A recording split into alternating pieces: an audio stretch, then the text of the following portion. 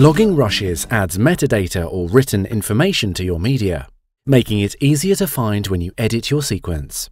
So we're going to start by loading some rushes into the Play window. Your rushes, graphics and other files are found in the File window. If it is not already open, click the File button on the left panel to open the top-level file window. You can log rushes one at a time, or log an entire folder of rushes at once with Foreseen. Once you've selected your files or folders, simply double-click or drag them into the Play window. When loading folders into the Play window, you will be asked to choose how these rushes should be sorted: date order, alphabetical order, or timecode aligned. Click to choose. When you load your media into your Play window, the logging window should pop up at the bottom of your interface.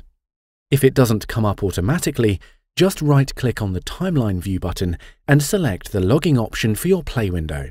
Drag the window's title bar and drop it to move it to a convenient spot. Drag the bottom right corner to resize the window. In order to demonstrate how to set up your logging window, I have loaded a folder that has already been logged, as you can see. In and out timecodes, shot descriptions and sync columns are automatically displayed in the logging window. But you can add or delete columns from your view. Just right-click in the column header and choose which column you would like to display.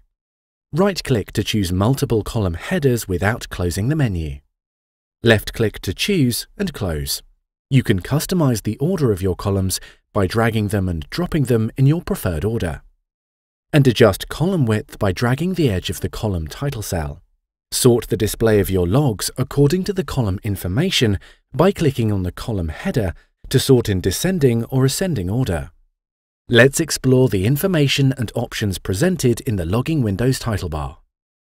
The name of the rush or folder that you have loaded into your Play window will be reflected here, along with the duration. Search the clip loaded in the Play window's logging entries for keywords with this search tool. The search is incremental and targeted.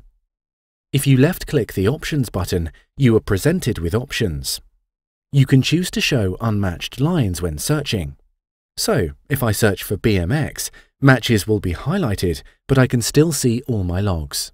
Whereas if I choose not to show unmatched lines when searching, my search will only show matches and will hide logs that don't match.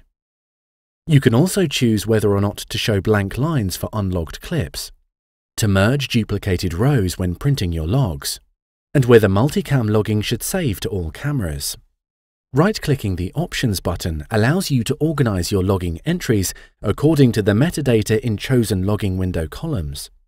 Clicking the Export button opens an online preview of your log and gives you the option to print a hard copy.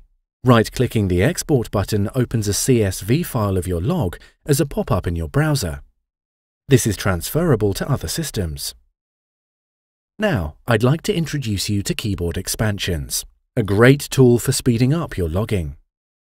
Keyboard expansions can be found by left-clicking the Shortcuts button on the left-hand panel. Keyboard expansions are used to program function keys, F1 through to F12, to type text and to program abbreviations to automatically expand to words.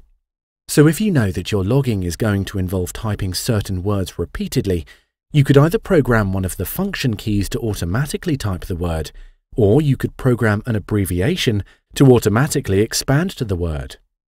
This reduces the amount of typing you need to do while logging and also guarantees accurate spelling, which helps with search later. Let's try these out. If I click in the Shot column, play my clip, and hit F1, and then type R, you can see the logging entry reads BMX and Rider. Expansions are triggered by typing a non-alphanumeric character after the abbreviation. So, I can type rifle without triggering an expansion. But if I type R and then spacebar, it expands to Rider. If you want to revert to the original abbreviation, just hit backspace. You can also save different keyboard expansions for use in different projects. At the top of the keyboard expansions window, you will notice it has a name, and next to this there is a menu icon. Click this icon to see other keyboard expansions for this account. Choose one for use in your project.